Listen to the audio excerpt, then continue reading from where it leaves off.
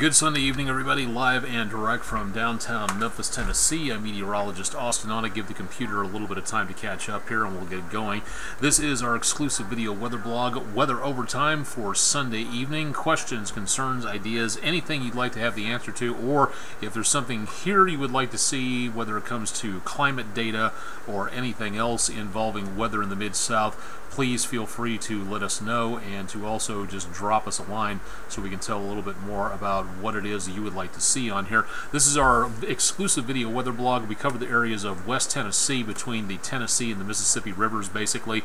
Northern quarter of Mississippi and eastern, call it, quarter of Arkansas into what we call the Mid-South area. You may not have seen that before or taking a look at that area, but we are again from there. And if you'd like to know more, go to this website, WREG.com/weather. Current conditions back here in this bar. Tonight's forecast, we should make it into the mid to upper 60s tonight for lows, with a 20% chance of a few showers and thunderstorms possible into the area overnight. Dwindling chances into tomorrow, with again the possibility of showers and thunderstorms making their way out of the picture as we head into the rest of the forecast. I hope we don't have a screen freeze here. We are still live, so stay with me, even though the camera is having some difficulties at this point, but we'll get back to you here. I think that's good news. Hopefully, one minor look at things before I throw the CPU under the bus. There we go. Okay, much better. Back with you now, I think, for the time being. Currently, a little bit of traffic on Germantown Parkway. St. Francis seeing a little bit of cloudy skies overhead, but otherwise clearer skies out across the Mid-South into tomorrow. More of our webcams available at WREG.com/webcams if you'd like to see more there. Rhodes College, a little bit of cloudy skies from earlier this evening, but now pretty dark out there with the sun behind the horizon. Did manage to wind up with about 1/10 of an inch of rain here in the News Channel 3 studios backyard, but that's about it. This current view from the Weather Underground system, if you'd like to know more about that, all you have to do is go to WUnderground.com for more. Earthquakes in the New Madrid seismic zone. Not much to report at this time. Matter of fact, nothing whatsoever showing up across any portion of the Mid-South. So good news on that, but we're going to keep our eyes on that. If you'd like to know more, you can visit the Center for Earthquake Research and Information from the University of Memphis or the United States Geological Survey, and we'll keep you up to date on what's going on there with all kinds of information, great details about the New Madrid Fault, earthquakes around the United States, tons of great information available there. The temperature is pretty stable over the next couple of hours. Chances of showers and thunderstorms will remain across the area, about a 20% chance as we head toward roughly around midnight, and that may linger into very early tomorrow morning, with again those chances going on into around 2 o'clock in the morning. So expect the possibility of a few showers and thunderstorms out there. Nothing huge, but still the possibility may exist. Let's go ahead and run the numbers for you and show you what we've got going on into the rest of the forecast for tonight.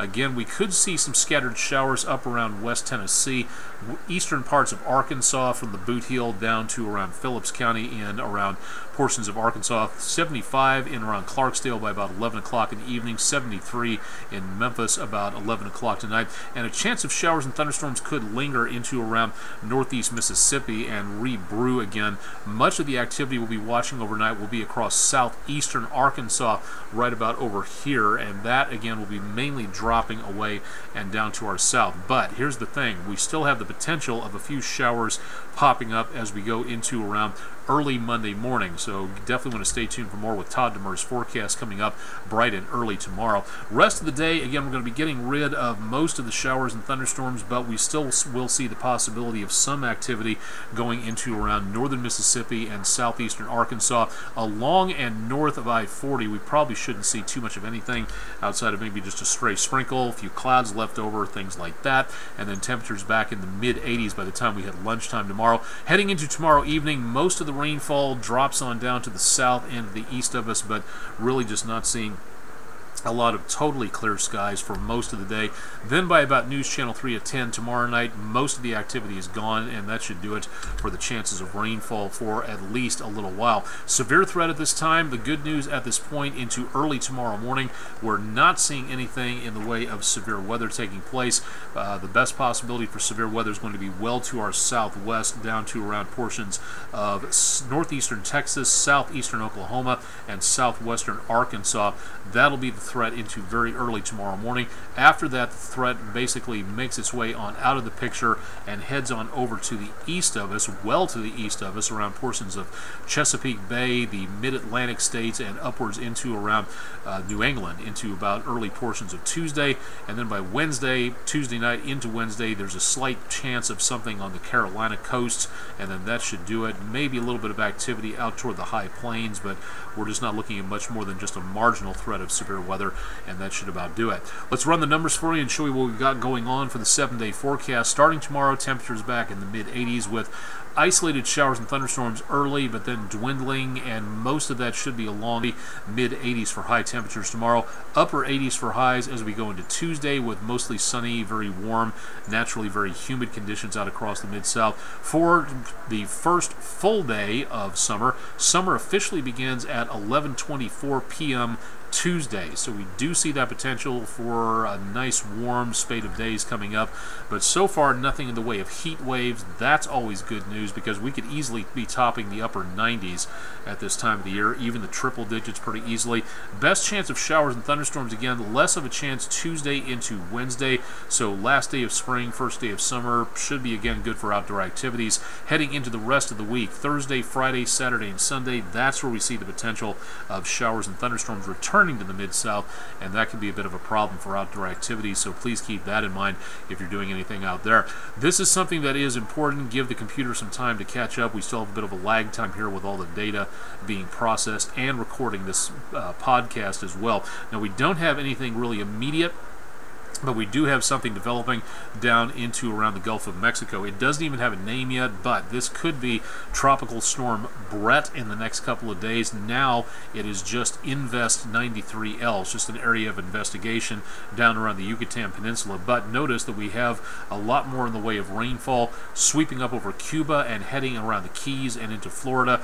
That's part of that system. Now we also have another system farther out into the Atlantic, just off of the coast of South America. Also is just an area of investigation, just a wave of energy heading across the ocean surface. This is 92L, and both of these are going to be of concern, not just for the fact that for travelers these could develop into storms which could threaten life and property, but also because these storms forming, this many storms this early in the tropical storm season, kind of makes one sit up and take notice, because that's a lot of activity very early in the game. We just started hurricane season.